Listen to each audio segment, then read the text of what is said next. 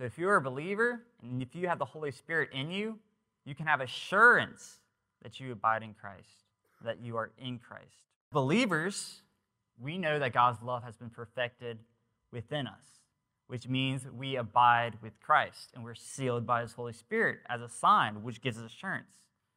But we have confidence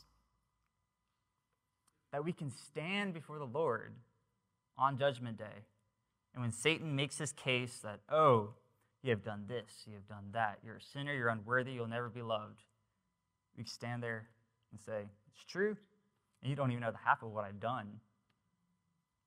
But Christ, he paid it on the cross. He showed his love to me, and I'm in Christ, and I've been perfected in love. Therefore, I have no reason to fear.